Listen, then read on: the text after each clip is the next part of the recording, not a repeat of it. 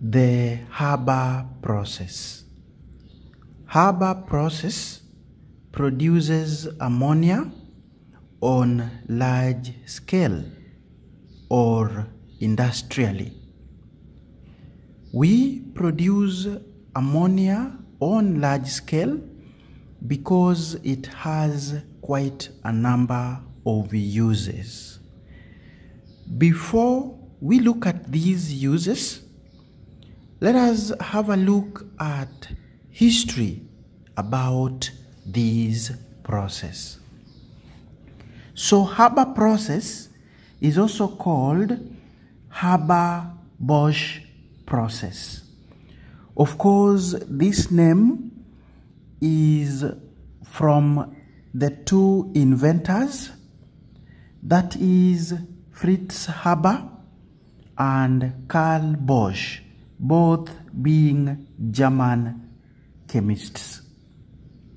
Now, by the year 1909, Haber had demonstrated the process of producing ammonia from air.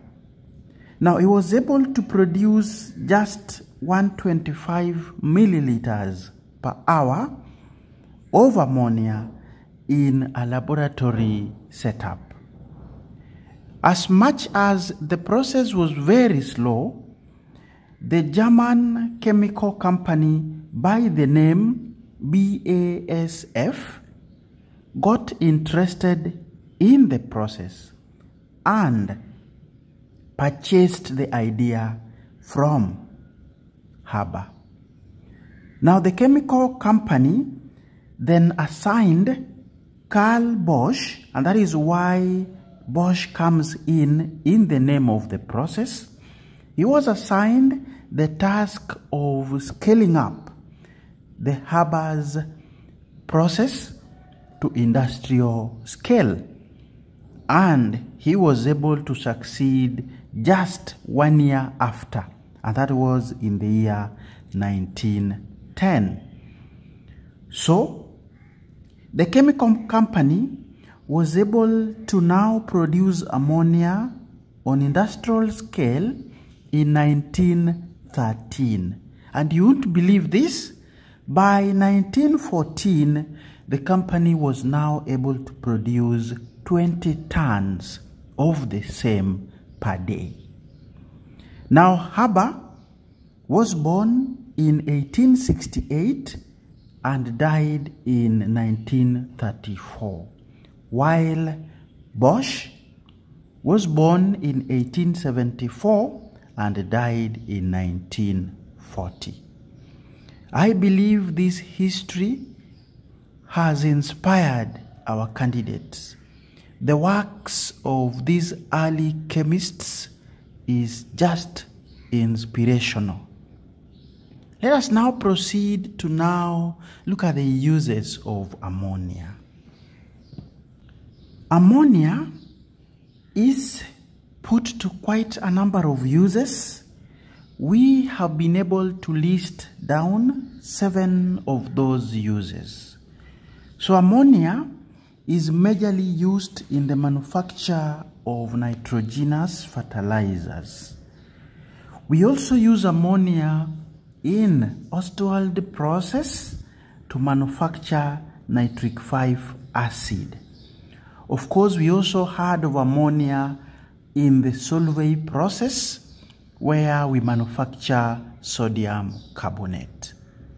Ammonia too can be used as a refrigerant. We also use it to soften hard water. We use ammonia to remove stains that have got grease.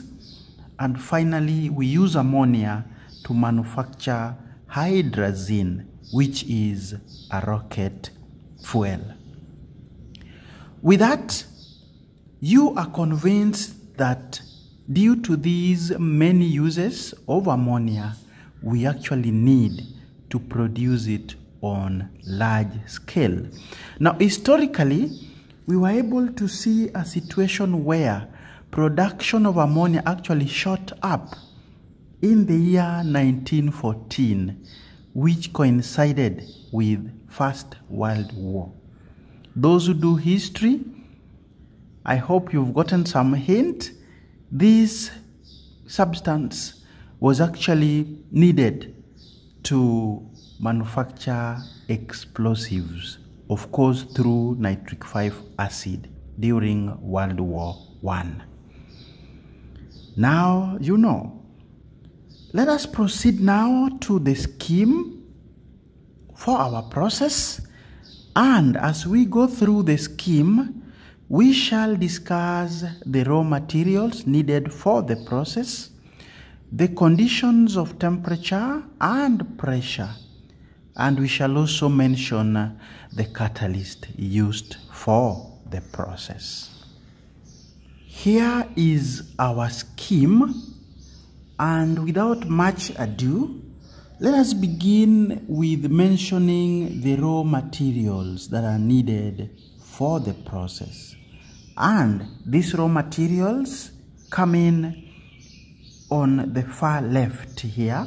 So we have the first one being nitrogen, of course gas.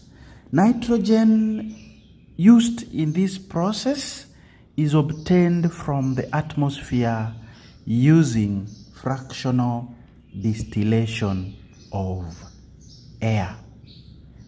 Then number 2, we have hydrogen gas, again coming in to our processing plant. This hydrogen is obtained from quite a number of sources. The main source of hydrogen is natural gas or crude oil, but we also obtain hydrogen through electrolysis of water. This is in places where cost of electricity is cheaper and electricity is reliable. So we can electrolyze water, and as we electrolyze water, we all know we usually add sulfuric 6 acid in order to make water a better electrolyte. Now, these two raw materials are usually needed in the ratio 1:3 by volume. 1 volume of nitrogen for 3 volumes of hydrogen. Let us now move on to conditions that are applied in this process. And when we talk about conditions, we mention pressure and we mention temperature. Allow me to begin with pressure. When it comes to pressure, several industries use different values depending on the cost that they intend to incur. So we are talking about pressure of between 200 to 500 atmospheres. But most of these processing plants usually apply a pressure of 250 atmospheres. So that is what we shall have in our notes. Though, as I've explained, the pressures applied by different factories range between 200 and 500. So we shall go for 250, and that is what is usually used in most processing plants. Now, for temperature, the range again is between 400 to 500 degrees Celsius. But for this discussion, we shall go for 450 degrees Celsius as the conditions for our process. Remember, as we set these conditions, our aim is to maximize production of ammonia. Let's now review the catalyst used. So the catalyst used in the Haber process is usually iron. This iron, we divide it finely So it is finely divided, and then we impregnate it with aluminium oxide. This aluminium oxide acts as the promoter for the catalyst. A promoter to a catalyst is simply a substance that increases the efficiency of the catalyst. Now, having gone through the raw materials, the conditions applied in Haber process, and the catalyst, let's now take a journey through our flow diagram. So the two raw materials are getting in through this point. We purify and dry them. The purpose of doing this is to prevent poisoning of our catalyst eventually in the catalytic chamber. So, what do we remove in the purifier? Dryer obviously removes moisture in our mixture, but purifier would remove dust, purifier would remove carbon 4 oxide, purifier would remove sulfur 4 oxide. We may also have gases like oxygen being removed and even argon at the purifier. Once we have purified and dried our mixture, we then compress to attain the pressure that we have just discussed here. Once our mixture is compressed, we take it to the heat exchanger, where now we heat to the optimal temperature. Once we've obtained hot compressed mixture, then now we take it to the catalytic chamber, where we have ion catalyst. In the catalytic chamber, nitrogen reacts with hydrogen, of course reversibly, and we are able to get ammonia.